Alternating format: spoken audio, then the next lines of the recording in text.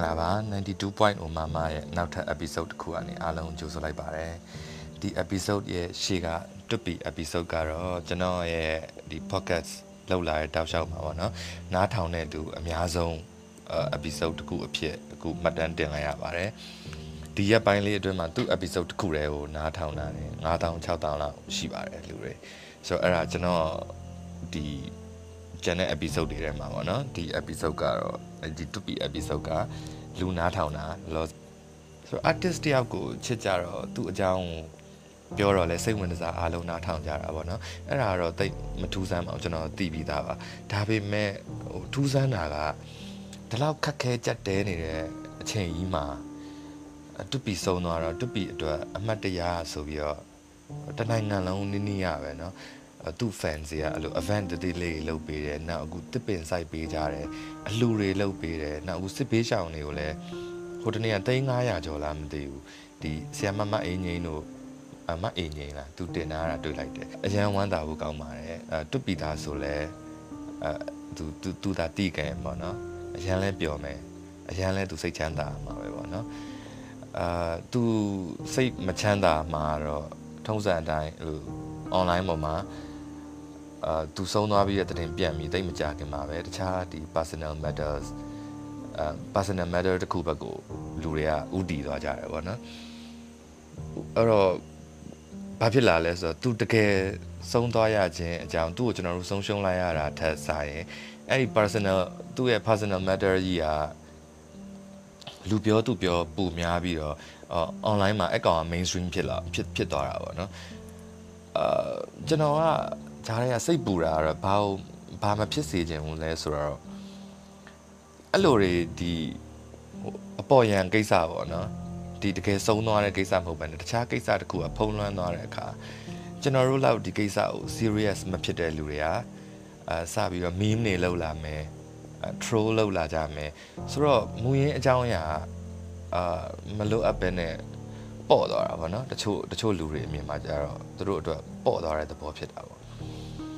ဆိုတော့ကျွန်တော်ဘာလို့မပေါ့သွားစေချင်လဲဆိုတော့နံပါတ်1ချက်ကကျွန်တော်တို့ဒီတွတ်ပီလို artist တယောက်ကိုကျွန်တော်တို့ဆုံးရှုံးလိုက်ရတယ်အဲ့ဒါကျွန်တော်တို့အတွက်ကောဒီနိုင်ငံအတွက်ကောတနည်းမဟုတ်တနည်းတော့ထိခိုက်တာပဲပေါ့နော်နောက်သူဆုံးရခြင်းအကြောင်းရင်းတော့ဘာလို့ဒီလိုဖြစ်ရတာလဲဘယ်သူလှုပ်လိုက်လို့လဲနော်ဥပမာအရှင်းဆုံးပြောရရင်တော့ဗျာဒီအာနာသိန်းနဲ့အဖြစ်မဖြစ်ရင်ဒီခုတာမဖြစ်ခင်သူလည်းအဲ့လိုနေရမှာအဲ့လိုဆုံးစရာအကြောင်းမရှိဘူးပေါ့ဆိုတော့အဲ့ဒါကျွန်တော်တို့တကယ်သွားရမယ်အချက်ကျွန်တော်တို့အဲ့ဒီကိုဦးတည်ပြီးတော့ကျွန်တော်ကစဉ်းစားရမှာကျွန်တော်သုံးသပ်မယ်ဆိုလဲအဲ့အချက်ကိုအဓိကထားပြီးသုံးသပ်ရမှာ so that should be centralized ဆိုတော့အဲ့ဒီကနေကျွန်တော်ကတွေးဖြီးသွားပြီးတော့တခြားဘာမှမဟုတ်တဲ့အကြောင်းအရာဘာအတွက်မှဘယ်သူအတွက်မှအကျိုးမရှိတဲ့အကြောင်းအရာဘက်ကိုလူတော်တော်များလို့ရောက်သွားကြပါပေါ့ကျွန်တော်လူမျိုးကလည်းဘယ်လိုဖြစ်လဲဆိုအာယုံလွှဲရတာအင်မတန်လွယ်တယ်လို့ဖြစ်နေတာပေါ့နော်အဲ့တော့အဲ့တခုကတော့ကျွန်တော်မဖြစ်စေချင်ဘူးပေါ့လေထားပါတော့မဖြစ်စေချင်လဲအခုဖြစ်သွားပြီဆိုတော့လေကိုကဘေးကထိုင်ကြည့်နေအောင်ပဲရှိတော့တာပေါ့အဲ့တော့တွတ်ပီဆုံးပြီးဒီတရက်နှစ်ရက်မှာနေမယ်တက်တိုက်ဆိုင်ကျွန်တော်ဒီ Facebook လား Twitter လားမသိကျွန်တော်အဲ့ဒါတော့မမှတ်မိလိုက်ဘူးအဲ့ဒီမှာအဲ့လို post လေး status လေးတခုတွေ့တယ်အဲ့ဒါတော့ဘာပြောတာလဲဆိုတော့မင်းရဲ့ best friend နဲ့နော်အဲ့နှစ်ယောက်ဟာတရက်မှာဒီအတိတ်ကတရက်မှာနောက်ဆုံးအကြိမ်မင်းတို့ဆော့ခဲ့ကြတယ်တဲ့ကလေးတွေလို့နော် for the last time ပေါ့ဆော့ခဲ့ကြတယ်ဒါပေမဲ့အဲ့ဒါ last time manနောက်ဆုံးအကြိမ်စော့ကြတာမှန်မင်းတငယ်ချင်းရောတတိမထားမိလိုက်ဘူးတဲ့အဲ့ဒါကိုကျွန်တော်အချိန်ကြာကြီးအဲ့ status ကိုကျွန်တော်ဖတ်ရင်းနဲ့လေမှန်လိုက်တာလို့ it is true ဘာလို့လဲဆိုတော့တခြားသူတွေအတွက်တော့မသိဘူးတချို့ဆိုလဲအခုထိမကြီးမငယ်ဆက်စော့နေတဲ့လူတွေလည်းရှိရင်အဲ့လိုမျိုးလူတွေရှိရင်တော့မပြောတတ်ဘူးပေါ့လေကျွန်တော်ပြောချင်တာကျွန်တော်ရန်ကုန်ရောက်ခါစားပေါ့နော်ပထမဆုံးကျွန်တော်ရဲ့တငယ်ချင်းရှိရနုဆိုတာအဲ့လိုကျွန်တော်ကြောင်းကားပေါ်မှာလည်းပထမဆုံးစကားပြောတဲ့ကောင်ပြီးတော့အင်ဂျင်လဲမျက်နှာချင်းကျွန်တော်ကြောက်မြောင်းမှနေတော့အင်ဂျင်မျက်နှာချင်းဆိုင်ဆိုတော့ဟိုအရန်လဲခင်အရန်လဲလုံးတယ်သူ့အိမ်ကိုအိမ်ဗျာအဲ့လိုမိသားစုနှစ်စုလို့ကျွန်တော်သူ့အိမ်မှာလဲနေတယ်သူကလည်းကျွန်တော်အိမ်မှာလာအိတ်တယ်အဲ့လိုမျိုးပေါ့အဲ့လိုနေကြတာပေါ့နော် အဲ့တော့ကျွန်တော်အဲ့ဒါကို granted ယူရလိုက်တယ်ဒါတစ်သက်လုံးဒီလိုပဲနေမှာပဲပေါ့နော်ငါတို့ကျောင်းတက်ကြမယ်ကြီးတိုင်း college တွေပါသွားကြမယ် and then business တွေပါလည်းအတူတူလုပ်ရ maybe we talked a lot about it as a child အဲ့တော့ဒါပေမဲ့အဲ့လိုမဖြစ်လာဘူးမဖြစ်လာပဲနဲ့သူကသူ့အဖေရှိတဲ့ US ကိုလိုက်သွားဖို့အကြောင်းဖြစ်လာတယ်ဟိုလောက်မှာ10တန်းလောက်မှာပေါ့ဆိုတော့ကျွန်တော်ကလည်း9တန်းမှာမြောက်တကုံပြောင်းသွားရတယ်ဒါမွေရနေအဲ့တော့သူနဲ့ကျွန်တော်တိတ်မတွေ့ဖြစ်တော့မတွေ့ဖြစ်တော့ပေမဲ့တရက်မှာကျွန်တော်ရဲ့73နှစ်ပြည့်မွေးနေလားမသိဘူးအဲ့ဒီမှာမြောက်တကုံကိုဒီကောင်ရဲ့နောက် May Studio ကဖုံးမြင့်မိုးဆိုတော့2ယောက်ကျွန်တော်တို့တကုံတစ်ကတငယ်ချင်း2ယောက်သူတို့ကကျွန်တော်အိမ်ကိုလာလဲကြတယ်ကျွန်တော်မွေးနေကိုညနေပိုင်းကြီးပေါ့နော်ရောက်လာပြီးတော့ဟာအမှဂီတာတွေတီး drum တွေတီးတောင်းကြမ်းကြပေါ့အမုံနေစားကြ and then အမှန်တော့ကျွန်တော်ကသူတို့ဘီယာတိုက်မလို့ကိုပတ်စံဖြောင်းထားတဲ့ပတ်စံရှိတယ်ဒါပေမဲ့အဲ့မနက်ပိုင်းမှာနေအိမ်ကကျွန်တော်ကက်ဆက်လေးဝယ်ပေးမယ်ဆိုတော့အဲ့ကက်ဆက်ထဲကိုကျွန်တော်ကအဲ့ကျွန်တော်ဘီယာတောက်ဖို့စုထားတဲ့ပတ်စံတချို့ထည့်လိုက်ရတယ်ထည့်လိုက်တော့ဒီကောင်တွေကိုဘီယာမတိုက်နိုင်တော့အဲ့တော့ဘီယာမတောက်တော့ဘာလုပ်လဲဆိုတော့ကျွန်တော်မြောက်တကုံကအဲ့တော့ကတော်တော်ခေါင်းတယ်ကျွန်တော်တို့နေတဲ့နေရာအိမ်ရှိမှာဟို construction လိုမျိုးကြီးဗျာဟို field ကြီးတခုလုံးလို့နေရာအလွတ်ကြီးပေါ့အဲ့လိုကွင်းပြအလွတ်အကျယ်ကြီးမျက်စိတစ်စုံကြီးရှိတယ်အဲ့ဒါကြီးကပဲအခုအမှဆေးရုံတော့ဘာလို့ဖြစ်လာတယ်နဲ့တူပဲအဲ့မှာ project တခုပေါ့နော်ထားပါတော့အဲ့တော့အဲ့ရှေ့ကကျွန်တော်တို့အိမ်လေးရဲ့မျက်နှာချင်းဆိုင်မှာအဲ့လိုကွင်းပြကြီးရှိအဲ့ကွင်းပြကြီးထဲမှာအဲ့ construction နဲ့ဟိုသွားတဲ့ကားကြီးတွေသွားလုံးအားကြီးလို့ခြိုင်သွားတယ်မြေကောလက်အချိုင်ကြီးရှိတယ်မိုးတွင်းဆိုတော့မိုးရွာအကားစားဆိုတော့အဲ့ဒါကြီးကအဲ့အချိုင်ကရေနဲ့ပြည့်ပြီးတော့ရေအိုင်လေးလို့ဖြစ်နေတာပေါ့အဲ့ရေအိုင်နဲ့အဲ့ရေအိုင်နဲ့ဟိုမှာအဲ့ကျွန်တော်တို့၃ယောက်ကလို့ဒိုင်းမင်းတွေပါပြစ်ပြီးတော့ဆင်းကြရသလားဆင်းပြီးအဲ့မှာစောက်ကမင်းညောထားကြတော့ကောင်းရေနဲ့ပတ်လို့ဘွက်တွေနဲ့ရွှွန့်နေလုံးအဲ့လိုရွှွန့်နဲ့ပေါက်ကြအဲ့လိုလှုပ်အားရပါရကဲပြီးမှောင်လဲမှောင်အဲ့ရေတွေကနေတက်လာကြတော့အဲ့တော့ဘာဖြစ်လဲဆိုတော့အဲ့လိုဆင်မြော့ခေါ်လာအဲ့လိုမြော့အကြီးကြီးတွေဗျာအဲ့လိုလေကွင်းထဲမှာနေတာအဲ့မြော့ကြီးတွေအဲ့ဘွက်အိုင်ထဲမှာအပြည့်ဗျာကျွန်တော်တို့ကမသိဘူးကျွန်တော်တို့ကြောကုန်းမှာအဲ့မြော့ကြီးလို့တကောင်10ကောင်လောက်စီကျွန်တော်တို့တယောက်စီကို10ကောင်လောက်စီအကြောကုန်းမှာအဲ့မြော့ကြီးကတ်တော့တကောင်နဲ့တကောင်အဲ့လိုစားတွေနဲ့ပတ်ပြီးတော့အဲ့လိုအိမ်နောက်ဖေးမှာအဲ့လိုထိုင်ခွာကြရတာပေါ့ဗျာတော်တော်ကြီးကိုအမတ်တရားဖြစ်တယ်ပြီးမော်ပန်ပြီးကျွန်တော်အခန်းထဲမှာအဲ့လိုအိတ်သွားကြတော့နောက်နေ့မနေ့လည်းအဲ့လို breakfast တွေပါစားပြီးတော့နှစ်ကောင်ဘတ်ကားစီးပြီးပြန်သွားကြရောကျွန်တော်စိတ်ထဲမှာထင်တာနောက်တကောင်နေခဏနေထပ်လာလဲကြအောင်မယ်စော့ကြအောင်မယ်အဲ့လိုမျိုးဒါမျိုးအချိန်တွေကျွန်တော်ထပ်ရအောင်မယ်လို့ထင်ခဲ့တာပေါ့နော်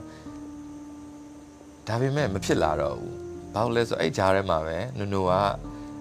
US ကိုသွားရတော့မယ်ဆိုပြီးဖြစ်သွားတယ်ဒါပေမဲ့ဖြစ်သွားတယ်ဆိုတော့လေကျွန်တော်နဲ့ကြောက်မြောင်းနဲ့ဟိုမြောက်တကုံနဲ့အဲ့ချိန်မှာတော်တော်လေးဝေးပါတယ်သွားလာလည်းအခုလိုမလွယ်ဘူးမြောက်တကုံကအဲ့တော့တော်တော်ခေါင်တဲ့နေရာတော်တော်သွားတာခက်ခဲတဲ့နေရာဘတ်ကားတွေဆိုလည်းအဲ့လိုနှက်မှန်အောင်မရောက်ဘူးအဲ့တော့မတွေ့ဖြစ်ဘူးပေါ့နောက်ဖုန်းတွေပါလေအဲ့လိုဟန်ဖုန်းတွေပါမရှိတော့ဗျာအမင်းဘယ်နေ့သွားမှလဲဘာညာလဲအဲ့လိုလည်းမပြောဖြစ်ဘူးမပြောဖြစ်တဲ့အပြင်အဲ့မေလအပြီးတော့မေလဟုတ်တယ်ကျွန်တော်မွေးနေအပြီးမှာကျွန်တော်က recording တီးတဲ့အလုပ်ကိုစလုပ်တယ် recording လေးစတီး drum recording လိုက်တီးနေပြီကျွန်တော်73နဲ့14နဲ့မှာဆိုတော့အဲ့ຫນွေရာသီတဝက်လောက်ကကျွန်တော်ကအဲ့လို recording တီးနေတာနဲ့ဟိုတငယ်ချင်းတွေဗတ်မလဲပြစ်လိုက်ဘူးပေါ့နော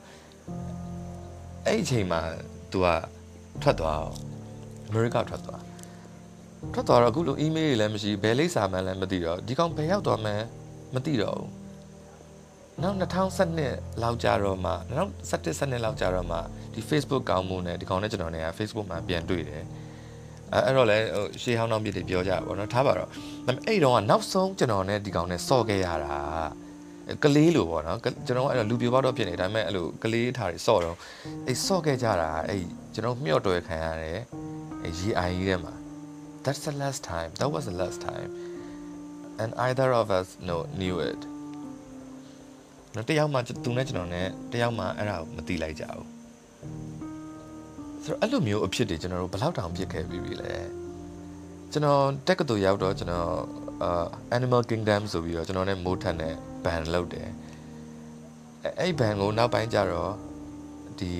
ီမောင်သက်တို့အဒီနိုတို့ဝင်လာပြီးတော့ဘန်ကြီးကအဲ့လိုအကြီးကြီးဖြစ်သွားပြီးကျွန်တော်တို့ club တွေပါကြီးမှာ light တီးကြတယ်အဲ့မှာ Pioneer Club မှာကျွန်တော်တို့နောက်ဆုံးအဲ့ဘန်နဲ့အဲ့လူနဲ့တီးခဲ့ကြတယ်တီးပြီးတော့လည်းအဲ့လိုပဲပျော်ပါတောက်စားပြီးတော့ပြီးသွားကြတယ်အဲ့ဒါနောက်ပိုင်းမှာဟိုကောင်ကနေဒါကိုအကြာကြီးပဲအဲ့လိုဟို2နှစ်3နှစ်ကြာအောင်သွားလိုက်ရတယ်မောင်တက်လည်းနိုင်ငံခြားထွက်သွားတယ် အဒီနိုကလည်းသူ့ project သူစပြီးတော့ဘာမှမလုပ်ဖြစ်ကြတော့ကျွန်တော်လည်း big bag နဲ့ဆက်ပြီးတော့အလုပ်လုပ်တဲ့အတွက်အဲ့ပွဲဟာကျွန်တော်တို့ရဲ့နောက်ဆုံးပွဲကျွန်တော်စင်မမတီးနေတဲ့အချိန်မှာအဲ့ပွဲကဒါငါတို့ရဲ့နောက်ဆုံးပွဲဆိုတာကိုအဲ့နောက်ဆုံးပွဲဆိုတာကိုဒါကျွန်တော်တို့သိခဲ့ရင်အဲ့ထပ်ပို့ပြီးတော့ကျွန်တော်တို့ enjoy လုပ်ဖြစ်မယ်နော်ပို့ပြီးတော့ဟိုအားထည့်ဖြစ်မယ်ပို့ပြီးအောက်ကလူကို view မဆိုင်ပဲနဲ့ဗျာစင်မမကိုပျော်ဖို့ကို have fun ဖြစ်ဖို့ပို့ပြီးတော့ဦးစားပေးခဲ့လိမ့်မယ်ပေါ့နော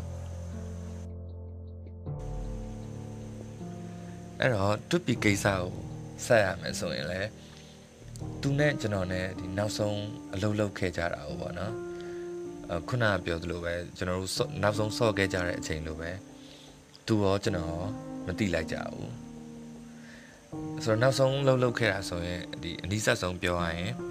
အချိန်လဲအကြာဆုံးပေါ့နော်စတူဒီယိုထဲမှာတော်တော်ကြာအချိန်ဖြုံးခဲ့ကြတာဒီ body bag ဆိုတဲ့ချင်းရှိတယ်အဲ့ဒါကျွန်တော်တို့ lockdown ကြာနေကြတော့ဘလို့မှဒီ lockdown ကိုမခံစားနိုင်တော့ဘူးဆိုပြီးတော့အဲ့လိုပောက်ကွဲပြီးတော့ရေးကြတဲ့ချင်းပေါ့နော်အဲ့ဒါရှိမယ်နောက်ပြီးတော့ဒီနောက်ဆုံး headshot ပေါ့နော် headshot ကတော့ဟို headshot ကတော့ဒီ body bags တုံးလာကိုကျွန်တော်တို့အချိန်ဆွဲပြီးလှုပ်ချိန်မရဘူးအဲ့တော့အဲ့အိမ်မှာကျွန်တော်တို့အားလုံးကအိမ်နေမှာလည်းမနေကြဘူးအဲ့တော့အဲ့ဟိုတွင်းအတန်တွင်းလုံးရတဲ့နေရာကိုကျွန်တော်တို့မြန်သွားရတယ်မြန်တီးတယ်မြန်ထုတ်เสียရှိတာထုတ်တယ် mixing ဆွဲပြီးဖြတ်မိတာနဲ့ကျွန်တော်တို့အားလုံးလူခွဲလိုက်ရတယ်ပေါ့နော်ထားပါတော့အဲ့တုန်းကအဲ့အချိန်မှာအဲ့စတူဒီယိုထဲမှာကျွန်တော်တို့အတန်သွင်းခဲ့ကြတာဟာဒါတွပီနဲ့ကျွန်တော်တို့နောက်ဆုံးအလုပ်လုပ်တာဆိုတာကိုကျွန်တော် November အဲ့ဟန်နေတာရောနောက်တခြားရှိတဲ့အခုဦးဒီမိုတို့ဂျာအဲ့လာကြည့်ကြတဲ့ border record လုပ်တာလာကြည့်တဲ့ border တွေဟောတော့တယောက်မှမတီးလိုက်ကြဘူးအဲ့ဒါဘလောက်အန်ရယ်ကြီးလ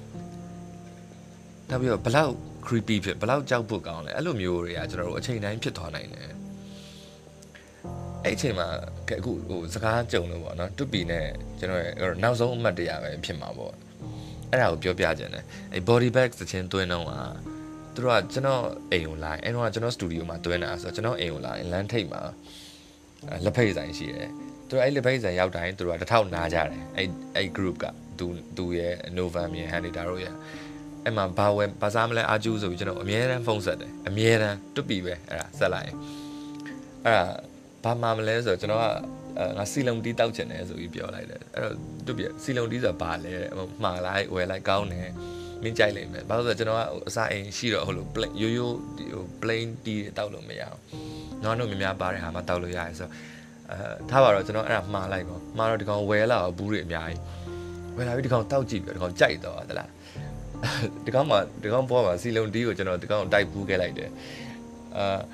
အဲ့မှာဒါပေမဲ့ပြဿနာဘာလဲဆိုတော့တွပီထုံးစံအတိုင်းသူအဲ့စီလုံတီးခွက်ကြီးကိုကြိုက်ပြီးတော့ကျွန်တော်တချင်းရေးနေကျွန်တော်တီးနေတဲ့အဲ့နောက်မှာဒီကောင်အဲ့လိုဟိုရှောက်တီရှောင်းနေအဲ့ခွက်ကြီးကြိုက်ပြီးတော့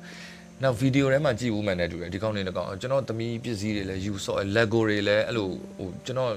်ဒီချမ်ပီယံမှာဆော့သွားတယ်ဗျာဆော့ပြီးမသိမ်းသွားဘူးကျွန်တော်အခန်းမှမောင်လေးဆိုတော့ကျွန်တော် recording TV တခုထားယူတာတို့ coffee ကောထားယူတာတို့ပါဆိုတော့ Lego တွေတက်နေမိတာတတုတ်ခါအဲ့လိုလုံးဝကွာ like ဟို kindergarten မှာ record လုပ်ရတယ်လို့ပဲတောင်းမှလည်းစူညံပွက်လောရိုက်နေဟောနော်အဲ့လောက်စူညံပွက်လောရိုက်နေတော့ဘေးမှာဘာတွေဖြစ်နေမှန်းကျွန်တော်ကမသိလိုက်ဘူးအဲ့အချိန်မှာနောက်ထပ်အရေးကြီးတာတကူอ่ะကျွန်တော်အဲ့တော့ cinematic တွင်းမိကာစားဆိုတော့ကျွန်တော် setup ရှိတယ်အဲ့ဒါဘာလဲဆိုတော့ကျွန်တော်ကဒီ vinyl ပေါ့နော် vinyl record ဒီဓာတ်ပြားဆက်ကြီးอ่ะအဲ့ဓာတ်ပြားဆက်ကြီးကနေအဲ့ကျွန်တော်ကြိုက်တဲ့ drum တန်းတွေပါတွေကိုကျွန်တော်ဖြတ်ယူတာအဲ့တော့အဲ့ဓာတ်ပြားဆက်ကြီးကနေကျွန်တော် mixer ကိုသွား mixer ထဲမှာကျွန်တော် low cut high cut တွေလုပ်ကျွန်တော်လိုချင်တဲ့အတန်ပြီးရင်အဲ့ဒါကို computer sound cut ထဲကိုသွား sound cut computer တွေကနေမှကျွန်တော် synthesizer စီကိုပြန်သွားအဲ့ synthesizer တွေကိုမှခုနအတန်တွေကို chop လုပ်ပြီးထည့်ဆိုတော့အဲ့ဒါကျွန်တော် setup ထားပါတော့เนาะအကြမ်းမြင်ပြောပြအဲ့တော့အဲ့ဒါဒီကျွန်တော်ရဲ့အရင်အရေးကြီးတဲ့ setup ဗျာဘာလို့ဆိုအဲ့ဒီရက်ပိုင်းကကျွန်တော်တချင်းလှုပ်ချင်တဲ့ပုံစံအဲ့လိုဖြစ်နေတာဆိုတော့ဒါပေမဲ့ကျွန်တော်အဲ့ဒါကြီးကဘယ်လောက်အရေးကြီးပါလဲဆိုတော့ဟိုနှစ်ကောင်မရှင်းပြတာဟိုမြောက်လောင်နှစ်ကောင်တွပီနဲ့ November မရှင်းပြတာပဲနဲ့ပထမတစ်ရက် recording ပြီးတော့ကျွန်တော် guitar riff တွေ bass line တွေပါအားလုံးတီးပြီးသွားတော့ဂျင်းနဲ့ပြီးတော့ပြန်သွားကြပြီးတော့ကျွန်တော်ညတရေနိုးလောက်မှထားပြီးအဲ့တချင်းငါ edit လုပ်ကြည့်လိုက်အောင်မယ်ဆိုထားပြီးတော့အဲ့ sampling တွေထည့်မယ်ပေါ့နော်တက်ပြားဇက်ကနေဖွင့်လိုက်တဲ့အချိန်မှာဆိုလို့အတန်ကြီးတစ်ခုကြားပြီးတော့ဘာမှမလာတော့ဟာဘာဖြစ်တာလဲပေါ့နော်တက်ပြားဇက်ကလည်းလဲတယ်အကောင်ကြီး ပြီးတော့ mixer အဲ့လိုမီးတွေကအများကြီးဖတ်ဆိုလင်းနေပြီးတော့မလင်းတော့mixer ကြွသွားတာပဲနဲ့တူတယ်ဘာဖြစ်တာလဲမသိဘူးဆိုအဲ့တော့မီးတွေဖွင့်ကြည့်တော့ mixer ထဲမှာလက်ဖက်ရည်တွေစီလုံးတီးကျွန်တော်မိတ်ဆက်ပေးခဲ့တဲ့ကျွန်တော်ပဲကောင်းလာပါကြီးရဲ့ဆိုပြီးတောက်ပါဟဲ့ဆိုပြီးပြောခဲ့တဲ့စီလုံးတီးတွေကကျွန်တော် mixer တွေကိုမှောက်သွားဘာလို့ရှိမလဲတူပြီပေါ့ကျွန်တော်ညာကြီးတစ်ကောင်ကျွန်တော်အခန်းထဲမှာလို့ကာတွန်းကားတွေကလို့တူပြီဆိုအကျယ်ကြီးတစ်ကောင်နဲ့អော်ပြီးတော့ဒေါသကြီးဖြစ်ရတော့ဗျာအဲ့ဒါနောက်နေ့ကျတော့အိမ် vocal ထပ်ဖို့ရောက်လာကြတော့ရောက်လာတော့ကျွန်တော် CV ကောတာပေါ့မင်းတို့ဘာဖြစ်လဲညာဖြစ်လဲဆိုပြောတဲ့အချိန်မှာတူပြီရလေကျွန်တော်ကြော်သွားရတယ်လားဒါပေမဲ့သူ့ကိုပြောနေတာမဟုတ်တယ်လို့ပဲmixer ထဲမှာလက်ဖက်ရည်ကျန်ခဲ့ဘာညာဒီကောင်လုံးဝမသိဘူးဝင်သွားအခန်းထဲကိုဝင်သွားပြီးတော့ဂီတာကောက်ကင် effect တွေပါဆင်ပြီးတော့အမတီးဖို့လုပ်နေတယ်ဒီမလို့နော်ကျွန်တော်ဒီကောင်ကျွန်တော်အပြင်မှာ Novan ကိုပြောပြပြီးတော့ Novan ကျွန်တော်မသိဘူးတဲ့တူပြီပဲနေမှာပေါ့ကျွန်တော်အထဲကိုလိုက်သွားတော့ဟိုကောင်တီးနေပြီ recording ကိုစပြီးသူကလုံနေပြီမနေ့က file ဟိုတင် computer ပေါ်တင်ပြီးတော့တီးနေတော့ကျွန်တော်ကတူပြီခဏလေးလို့ငါပြပြအောင်မယ်ဒီ mixer ကဘာဖြစ်လဲသိလားဆိုပြီးပြောဖို့ပဲရှိသေးတယ်သူကအာကျူခဏလေးကကျွန်တော် idea လေးတခုရလို့တဲ့အခုမြန်တွင်းလိုက်အောင်မယ်တော့ပြီးမှပြောတယ်အဲ तू ကပဲကျွန်တော် he shuts me up အဲ့ဒါကျွန်တော်လည်းokay တဲ့မှာတချင်းသူတီးနေပြီဆိုတော့ဗျာကိုကဘာပြောလို့ရတော့မှလဲအဲ့တော့တချင်းပြီးတော့လဲကျွန်တော်လည်းမေ့သွားအဲ့ဒါဆက်မပြောပြဘူးဒါပေမဲ့ November ကတော့သူ့ကိုပြီးတော့ပြန်ပြောလာမသိဘူးနောက်နေ့ကျတော့ဖုန်းဆက်ပြီးအာကျူ sorry ပါညာအဲ့လိုတော့ပြောရှာတယ်ကျွန်တော်ကျအဲ့ကြလည်းဘာမှဆက်မပြောချင်တော့ mixer ကလည်းခြောက်သွားကျွန်တော် dryer ရဲ့ဘိုင်းနဲ့မှုတ်ပြီးကောင်းသွားပြီဆိုတော့အေးလို့လုံးဝငါမပြတ်သွားတာပဲကန်ကောင်းလို့အဲ့လိုပဲပြောလိုက်တယ်နောက်တစ်ခုကဒီကျွန်တော်တို့ headshot တွင်တော့ဖြစ်ချင်တော့ကျွန်တော်တို့ကလမ်းမှာတွေ့တာဒီ3ယောက်ကလမ်းမှာစုံလာပြီးတော့အဲ့ကျွန်တော်တို့လှုပ်ရှားရှိတဲ့တခုလှုပ်တယ်လှုပ်ပြီးတော့အဲ့ငါတို့တချင်းသွင်းကြမယ်ပေါ့နော်တချင်းသွင်းကြတော့မယ်ဆိုပြီးတော့အဲ့တချင်းသွင်းလို့ရတဲ့နေရာကိုကျွန်တော်တို့သွားပြီးတော့ရောက်လဲရောက်ကောကျွန်တော် idea ပထမဆုံးစရှာပြီးတော့ beat တွေပါရှာနေတဲ့အချိန်မှာတွတ်ပြီးအိတ်သွားတယ်ဘာမှပြောညာမပြောနဲ့ကျွန်တော်တွတ်ပြီးဘာဖြစ်နေညာဖြစ်လဲဆိုကျွန်တော်ကစကားလန်းပြောဒီကောင်းစဘာတမ်းမှမကြာ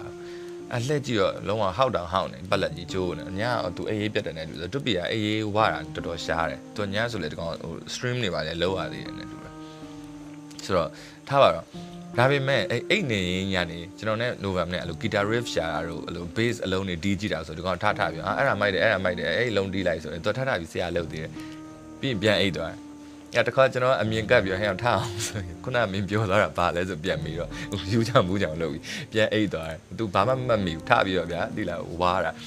ဒါပေမဲ့အဲ့လိုစတီးတဲ့ဟာနော်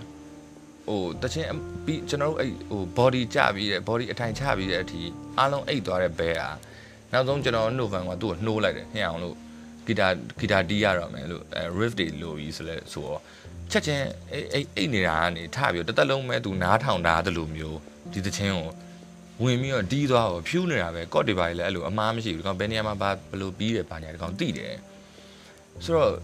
့ဟိုဒါဟိုအရင်ကြီးဆုံးကျွန်တော်တို့ဒီဒါနောက်ဆုံးအလုပ်လုပ်ခဲ့တာပေါ့နော်ဒါပေမဲ့အဲ့ဒါပြီးတော့သူစိတ်ပြောင်းသွားတယ်ဘာပြောလဲဆိုတော့ကျွန်တော်ဒီမှာ vocal မပါတော့ဘူးproduction ပိုင်းမှာပဲပါမယ် credit တော့ပါမယ်နာမည်တော့အထက်မှာထည့်မယ်ဒါပေမဲ့ तू ဝင်မဆိုကျွန်တော်တို့သွားကျင်တဲ့ဒီ pattern နဲ့ तू နဲ့နည်းနည်းလေးနားဟိုဟာဖြစ်တယ် तू အဲ့ pattern ကို तू သဘောသိမကြဘူးအဲ့ဒါလဲ तू ကလုံးဝအာမနာအောင်ပေါ်တင်ပြောတယ်ကျွန်တော်ရတယ်ကျွန်တော်ကလည်းအေးစေပဲကြိုက်တယ်ဒါပေမဲ့ तू harmony တွေပါတော့ဝင်ဆိုပေးတယ် तू အကုန်ဆိုတော့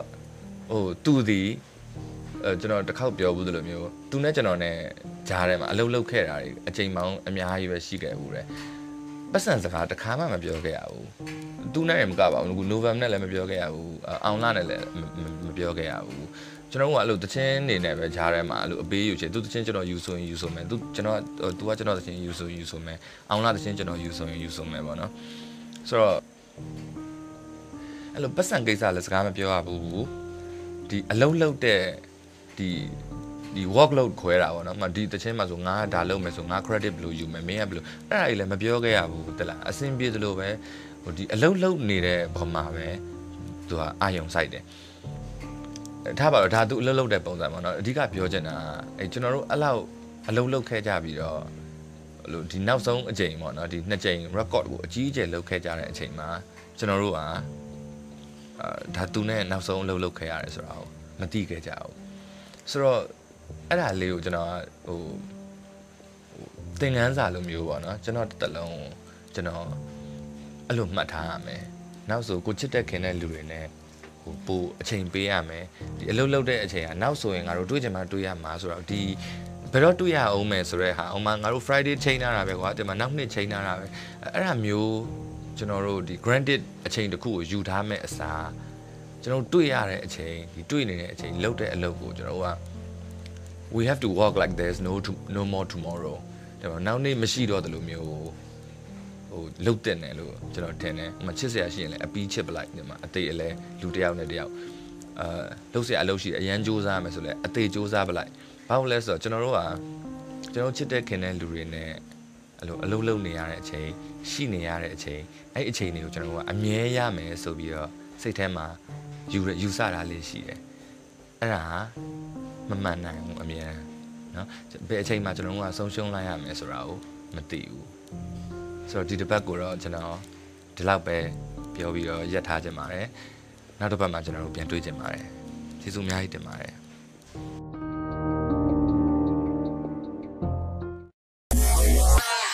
This is 92 point your mama